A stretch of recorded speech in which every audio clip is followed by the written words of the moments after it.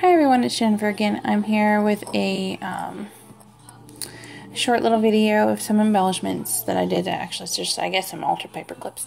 Doing the pocket letters, I needed to make an altered paper clip for one, and so I got my hot glue gun out and was using that, and you know, I only made one. And so I was sitting there thinking, I was like, okay, gosh, you know, I hate to get my hot glue gun out and everything out and just make one. So I had some scraps of fabric with me too, and I decided to use those to make some more paper clips. So, and I'm sorry if there's any noise in the background. My nephew is staying with me, and he's watching cartoons right now. So let me show you real quick what I made. I kind of did two different styles, and I mean, they're really, really simple.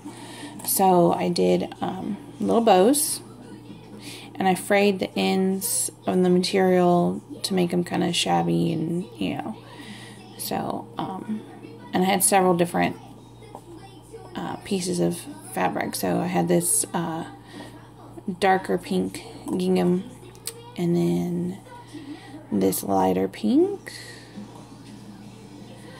and then I had this, which was a floral, and it's a little wonky, but that's alright.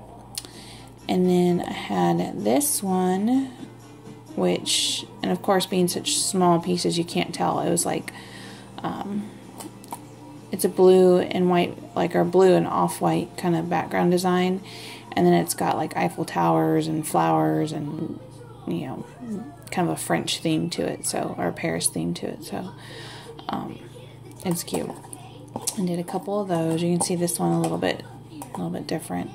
It's got more of the flower. It's got this little script here, and then this pink one, which again, being such a small piece of fabric, you can't really see, but it's gorgeous. It's got like teapots and flowers on it, and so, but and then on the back, so I put the paper clip on there, and then I just took another small piece of fabric and covered the back of it just to make it a little bit nicer.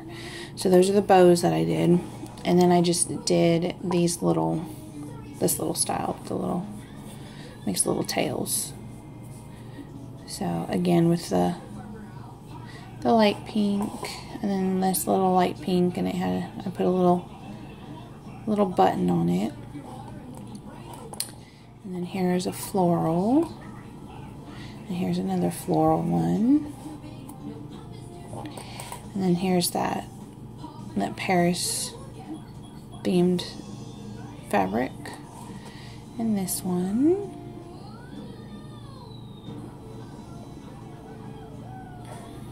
there we go, and then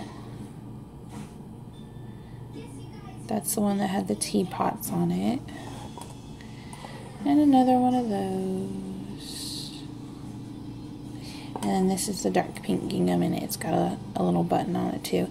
And I may add more buttons and I don't know, just little things to them, but you know, even just like this, I think they're really cute. And like this one, this is the